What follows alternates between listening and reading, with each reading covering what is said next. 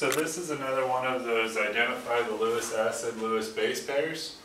In this case, you see we have two molecules reacting to form one molecule. So in those two molecules, we're going to have one that's an electron donor and one that's an electron acceptor, okay?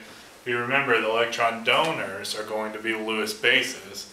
The electron acceptor is going to be the Lewis acid, okay? So, if you remember, well, if you look at all of these atoms, you can see that, well, oxygen and SO3, all the oxygens have their octet filled. If you can't remember, do your Vesper theory.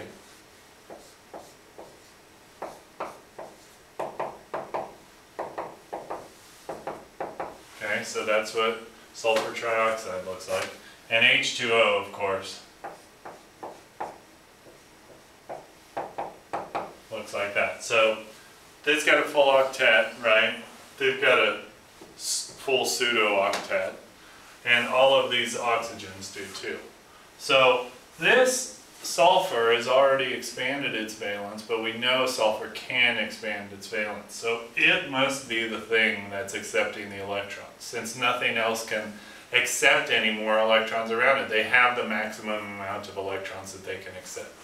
Remember those period 3 elements and below, they can accept higher amounts of electrons to make them more, or what we call expanded valence. Okay, so they'll have more substituents around it. So since this thing cannot accept electrons and this thing can, then this thing must be the Lewis acid and this thing must be the Lewis base. Does that make sense?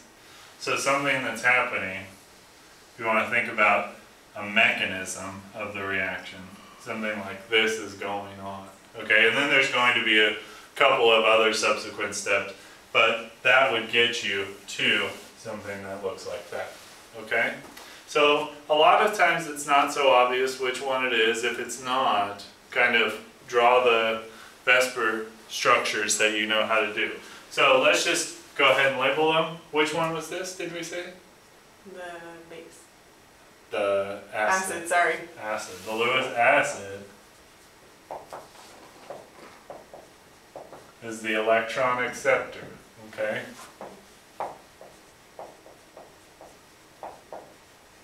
Right, you see it accepting the electrons? The Lewis base is the electron donor. Okay. Any questions on that one? You sure?